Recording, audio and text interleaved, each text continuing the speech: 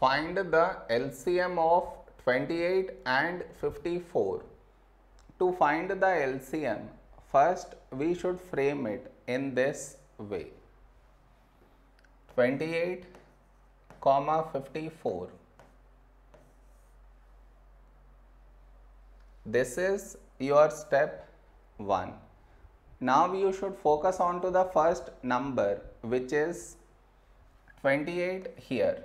For this number, last digit 8 even, so take 2.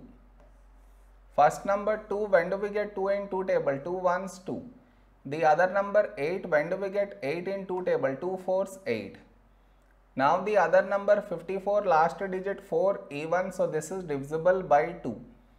First number 5, a number close to 5 in 2 table is 2 twos 4.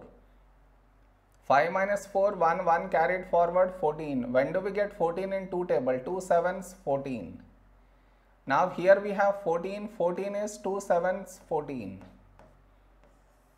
Now the other number 27, last digit 7 not even, so this is not divisible by 2. So we write it down as it is.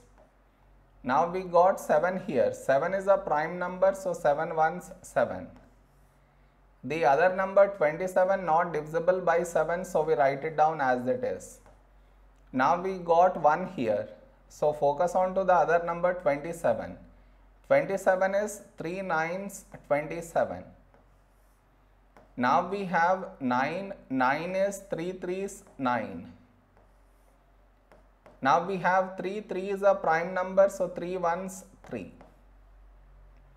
So we got 1 in both the places. So our LCM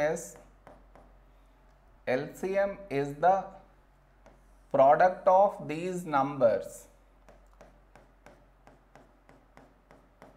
that is 2 into 2 into 7 into 3 into 3 into 3. When we multiply these numbers, we get 756 is our LCM.